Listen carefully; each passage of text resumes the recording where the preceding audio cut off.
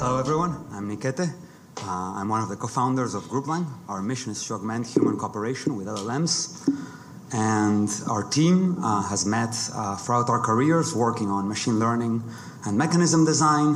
A lot of us had a background on MEV on the incentive side, and we did a lot of us did our PhDs in machine learning. And the core thesis of the company is that in groups, incentives really matter. And introducing LLMs into group decisions is going to change those incentives. And so you want to design the LLMs with those incentives in mind. We can say this in game theoretic terms, in terms of that an LLM that's used to allocate something that people care about is inducing a mechanism. So alignment in this case is the incentive compatibility between the LLM and the objective of the group. So one example of a place where an LLM can work is a lot of groups work around advisors, coaches, accountants, lawyers, doctors. And in reality, these advisors are expensive, they're hard to schedule, and they might not be available when you want them. Now with LLMs, we can emulate these advisors. And then the question is, when there's a million different implementations of a potential advisor, which is the right one to use?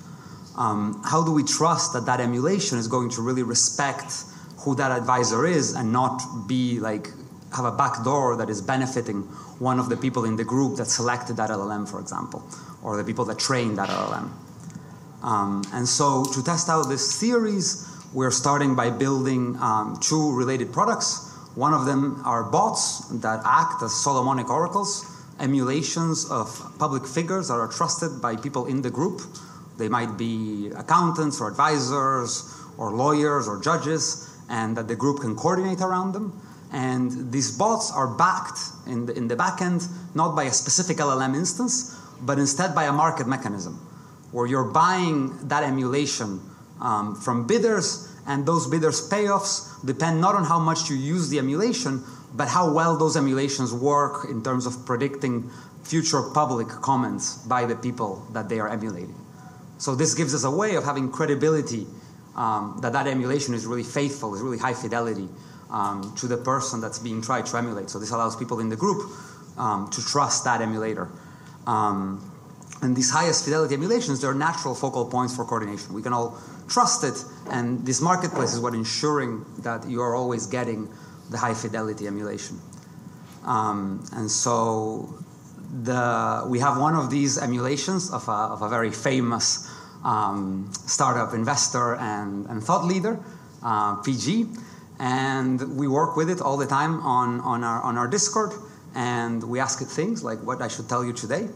And what happens in the background is that these messages are going into the marketplace. We run a seller in the marketplace that has a PG emulation that it's willing to provide, and then an order gets filled, and then I get an answer on the Discord bot from the emulation that won that procurement auction.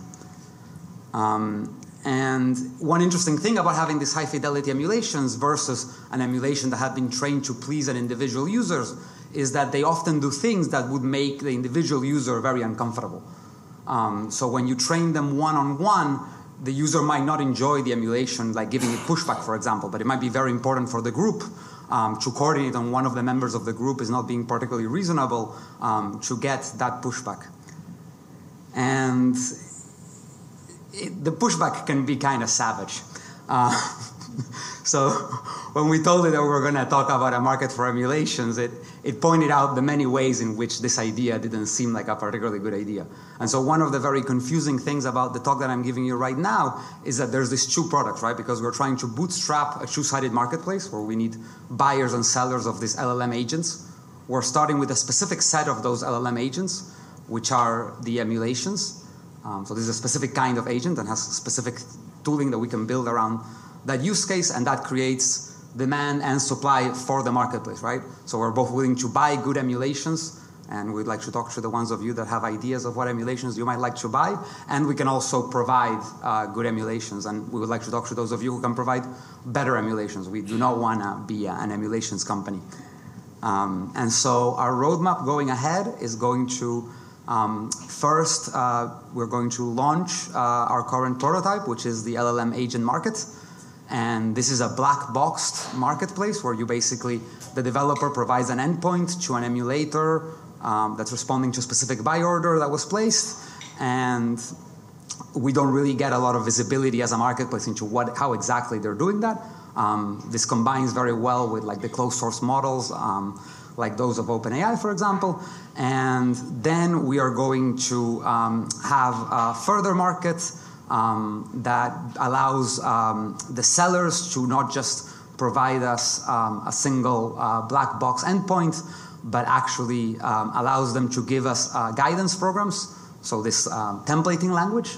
And this means that in the background we can do all sorts of interesting combinatorial mechanisms where we can find complementarities between different providers. So some of them might be providing better data, some of them might be providing better reasoning capacity, some of them might have better backend LLMs. And we will also be releasing a framework for allowing groups on a chat to come to a common understanding about what their objectives are, and then to check if that common understanding is being captured by the LLMs.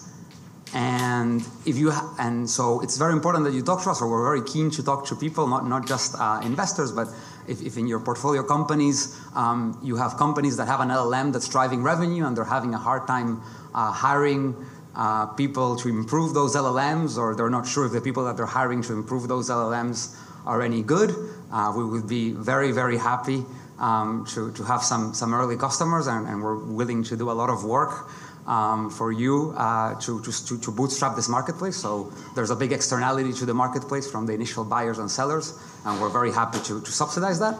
And if you're good at writing prompts and you don't like, or you know people that might be good at writing prompts and don't want to like have to keep track of all this infrastructure, then the guidance market might be very attractive to them.